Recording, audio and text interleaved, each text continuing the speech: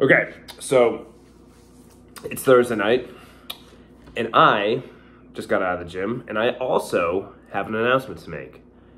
I am now in a committed relationship with you. You have my full attention now. So, thank you for being so beautiful, heartwarming, breathtaking, stunning, heart-stopping, exotic. So anyway, I got a question from Martin, and he writes in and he says, "Hey man, just watch a lot of your videos and it all makes sense. Looks like you know what you're talking about. Really the best coach and give the best advice I've seen over the last few months, so thank you for that. No problem, and welcome to Team Fortune. I'm glad that you're joining the top 5%, the people who take action, the people who want to grow and develop and better themselves each and every day, unlike the mediocre 95% who is content with masturbation and watching Netflix all day long. So, good for you. I'm happy that you're joining the team, recognizing some potential growth areas, and we're happy to have you. We need more like-minded people like you. There's not enough of us out there, but makes us special, right? So anyway, he continues and he says, my situation is a little bit specific, I think. I broke up with my girlfriend a few months ago. I did it because I was the only one who was bringing money and effort to the relationship. Now, I know it was a mistake. I gave her flowers, presents, attention, spent a lot of time with her, like a classic fucking simp. So, before I go in deeper and read more into the email, I don't think giving is a bad thing. Your sole purpose of being in a relationship is to give, right? How can I make this girl happier? How can I make this girl smile? How can I make this girl laugh, right? That is one of the sole reasons that you are in a relationship. How can I better her life? How can I help her out, right? You're a giver. And that's not necessarily a bad thing, and I don't think that is necessarily simping. Now, when it's simping is when you're not getting reciprocation, right? So if she's, let's just say, nagging, yelling at you, and you continue to give her gifts and shower her with affection when she's just acting cold to you, then you shouldn't be necessarily giving to the extent that you were probably giving. You shouldn't be giving a girl flowers after she yells at you. No, she doesn't deserve that, right? She deserves to apologize you for speaking up to you like that and speaking down to you, I guess, in a sense, and treating you with disrespect, right? So there are ways in which it would be simping, but at the end of the day, I don't think if you give a girl a gift once in a while or you give a girl flowers randomly sometime, that's necessarily simping, right? It's when she doesn't deserve it, she hasn't treated you appropriately, when it's considered simping, right?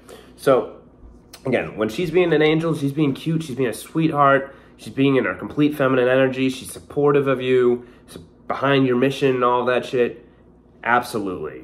But when she's ducking your calls and you're trying to get her attention, and it's almost like it's a bribe for sex, that's when it is simping, okay?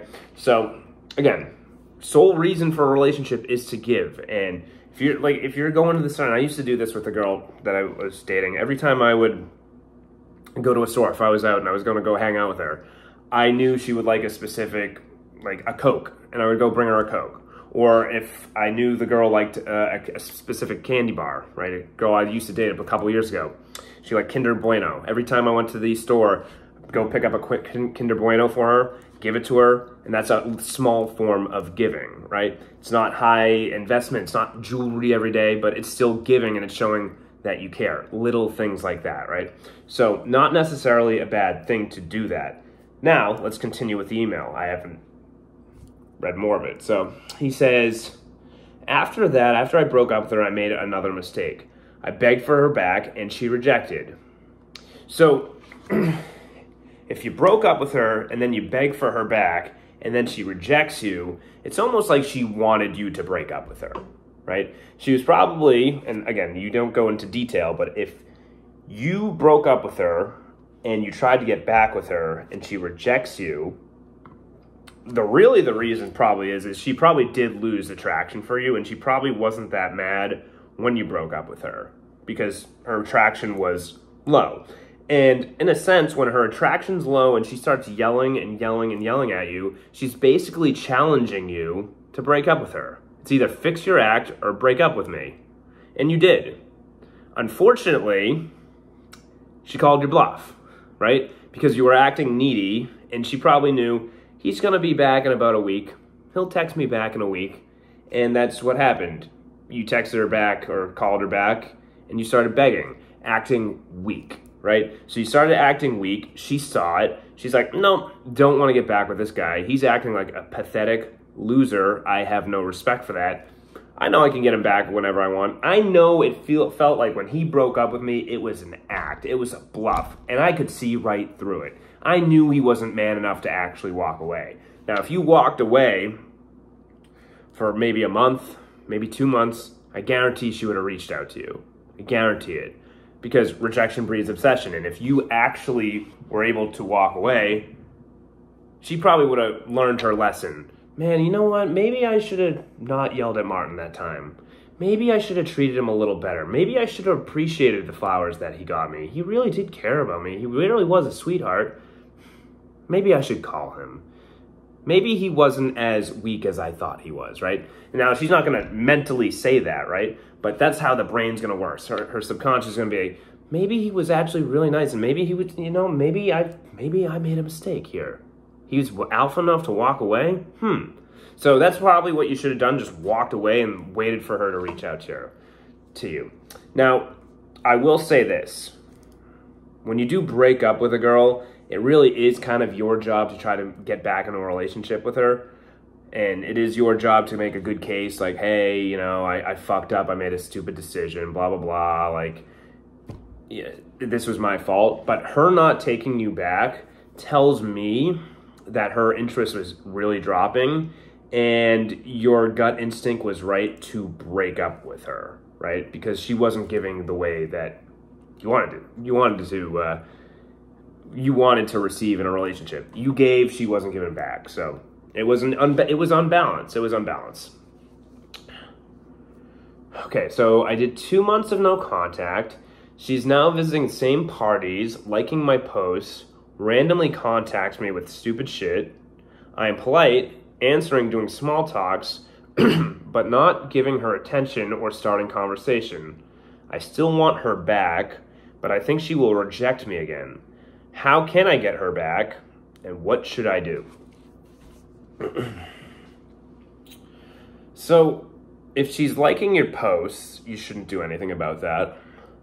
If she's starting conversation with you, now, I don't know if it sounds like she's randomly contacting you. So if she's randomly contacting you, you need to assume that she wants to hang out with you, right? Especially if you want her back. So when she reaches out to you, she might come up with some stupid fucking thing, right? She might say, hey, what do you think about the World Series? Do you think the Dodgers or the Yankees are going to win? And she doesn't really actually give a fuck. Really what it is it's her excuse to try to talk to you. So you can just answer the question, hey, I think Shohei Ohtani's going to fucking bomb the ball. I think the Dodgers are going to win this World Series. What are you up to? Let's watch a game together, right? You just convert it to a hangout, right? So that's why she's reaching out to you, is because she misses you. You've done no contact. You've shown her that, yes, I can walk away from you. It's hard, but I still can fucking walk away with you, and I'm going to be all right down the line. And for her, she sees that, and she's like, oh, shit, he's stronger than I thought. Oh, he's really in his masculine. Oh, I'm curious. I haven't heard from him. I don't know what's going on with him. I miss him a little bit. I'm going to reach out to him, right? So now she's coming up with dumb excuses to talk to you, and you're being polite. But what I would do is, if she reaches out, invite her over. There's one reason why she's reaching out to you consistently. She wants to talk to you. She wants to see you. She misses you. So just invite her to fucking come through. Invite her to hang out, meet up, get a drink, something, right? Have a good time. Just you two, just intimate setting, like I always say, get an intimate setting, have a glass of wine, have a beverage, make a margarita together, let the magic unfold. It's pretty easy from here. She's contacting you, so she wants to hang out with you. Don't fear the rejection, and if she rejects you, just say, hey, listen, if you don't want to see me, that's totally cool, but hey, would love to see you down the line. If you want to Change your mind, get in touch with me. Would love to hang out. Would love to catch up. That's it. Plain and simple. And she'll get in touch with you again. That's just what's going to happen. So she's consistently reaching out to you, and you might get a little pushback, right? You might get a little pushback from her. And, that's fine. It can be hard to meet up with a former lover. She might try to do it in a non-threatening setting. And what I mean by that is she might try to go for coffee or something like that. I wouldn't agree to that, but, I would try to get as intimate as possible. And it sounds like she wants to hang out with you. So next time she reaches out, invite her to hang out. So convert that random conversation topic that she's talking about to a meetup. Just to a meetup. And this is why you should be practicing on dating apps or in person or with other girls. Just finding ways to invite girls on dates. Switching a conversation topic to a date, right? And it's honestly quite simple once you do it enough times where it's like, hey, what's your favorite food, for example? You're talking to a girl. What's your favorite food? Oh, I love Thai food. Oh, I know this great Thai food restaurant. I gotta fucking show it to you, right? Come with me. It's so simple, right? So just practice converting a conversation topic to meetup. That's what you can do with her. And I'm telling you, no problem. She'll come out and hang out with you. So you're really doing well right here. And I really think you can convert this very shortly. So hope this helps. Peace and love.